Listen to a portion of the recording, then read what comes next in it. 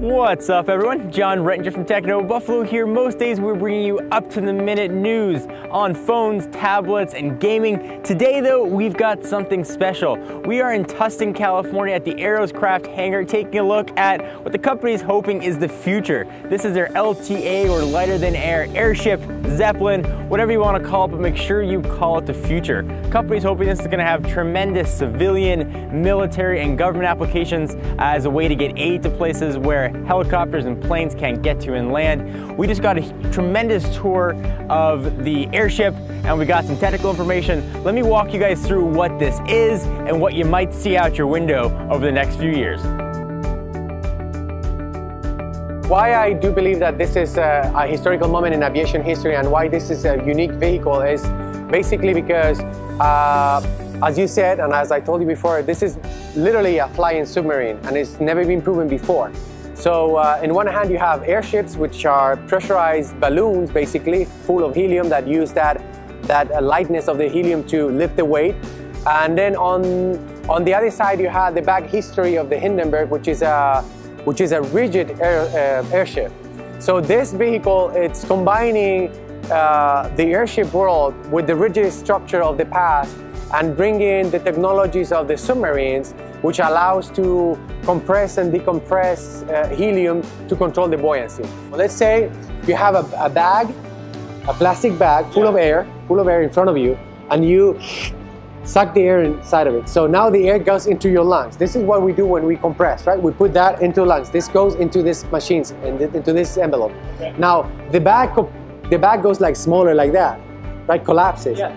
But this aircraft cannot collapse because it's rigid, right? It's a rigid thing. So what we do is we have this wide airbag the air has to get in. And that is actually what you see here, the wide bags that you see here, those are like the key technologies, because it's not about how much you can compress, but it's about the air that you can put in. Like in a submarine, it's not about, it's about the water that can get into the tanks to make it go down. That's all right, so it's the same thing. So actually the key point is trying to get as much air as you can into this bag to make the aircraft heavy.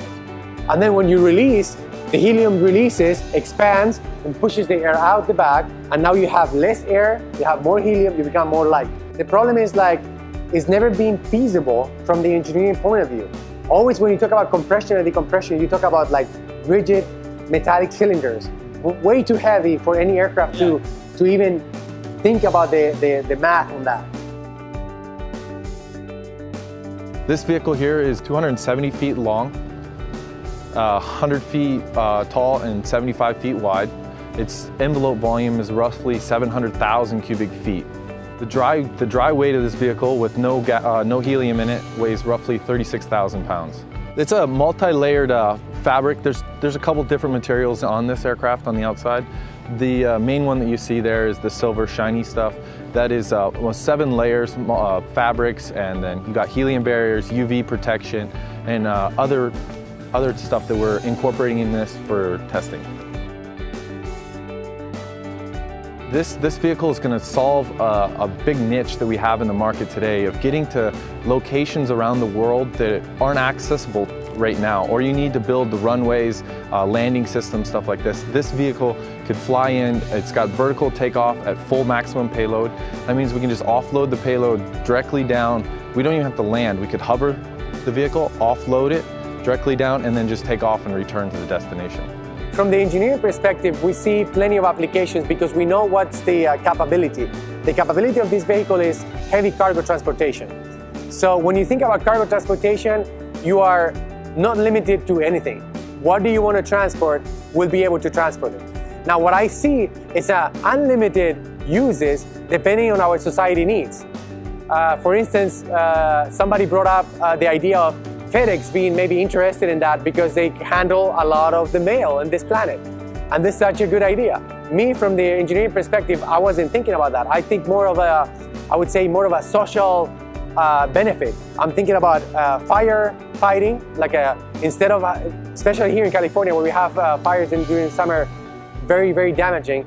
Instead of having like 16 helicopters going back and forth to the sea, picking up the water and doing that. You have 60 tons of water or retardant that can be dropped in one spot very slowly. You don't have to go fly away. You have to. You can choose your target perfectly. So you know, firefighters. Then we have like in the wind industry or the pipe industry, where you want to build windmill farms, or when you want to bring the oil from Alaska, and you don't have the ground infrastructure to take your trucks with whatever you have to build. You have something big enough that transports enough weight that doesn't need the infrastructure in the ground. You don't have to build the roads for the actual construction to happen. So you can do the deliveries in a very, very efficient way. For instance, this one goes down and up, right? So I can go this up like that, right? Make sure that it's not touching. And then I go here and I go like this. That's okay. And I can be, you know, if my aircraft has to be flying this way, I can be targeting, you know, I'm following someone, a vehicle, or I'm like trying to deliver something towards this side, and I'm looking this way. Those are exactly actually the advantages. Like you can have no limited view around you, whether the aircraft has to be pointing to some direction or not. Like you have an advantage on that. Now, after you see my enthusiasm, you understand why I say that this is truly an historical moment, because even if it's not something major, still is a little dot on the aviation history, because nobody has ever done something like that. And we're not trying to take anyone out of business, because all what exists already, it does what it's supposed to do and it serves a purpose. It's just there's a gap that nobody has been able to fill, and this is what we're doing, is filling the gap of being cheap at the same time as getting a lot of cargo up, which nobody can do. Yeah.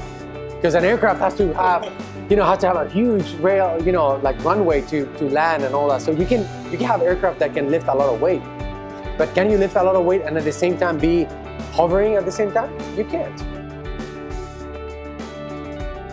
Very important for this vehicle, it's the fact that it can take off vertically, and vertical takeoff and landing is a key point in this vehicle. The fact that people sometimes don't pay too much attention to that, and that they should, is because one of the major problems that, for instance, today, as this vehicle has been sponsored by the military, from the military point of view, you are restricted where you go, and you're restricted to where you can land. So having this vehicle being able to hover, or not even doesn't have to have any infrastructure in the ground, keeps all the doors open. For delivery for the US military, it's like completely unlimited, especially when we're talking about like countries like Afghanistan with a very complicated orography on the terrain.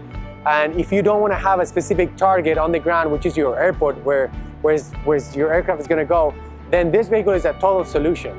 So we've had a lot of incredible opportunities at Techno Buffalo. We've interviewed heads of companies and taken a look at some of the most cutting-edge products the world has to offer. This, though, today at the Aeroscraft hangar, might take the cake as one of the most incredible things that we've seen. I hope that the video displays the scale and the technology of this airship and what went into it. It's an absolutely incredible experience to be in that cockpit, to stand outside the hangar and see the size, see the scope, and hear the application. We really might be looking at the future of transport and the future of hopefully getting care to those that need it in places where airplanes or helicopters are unable to land. Hope you guys enjoyed this really incredible tour of the aircraft behind me. Thank you to the Aeroscraft people. I'm John Rettinger from Techno Buffalo, and I'll see you guys in the next video. It's an old idea, but it takes a lot of imagination and a lot of, I would say like brainstorming to make things happen and make it look like it's a simple way. You know how they say, like, they always say that in science and engineering, they say the simple stuff is the most beautiful one, is the one that really shows, how successful the idea could be.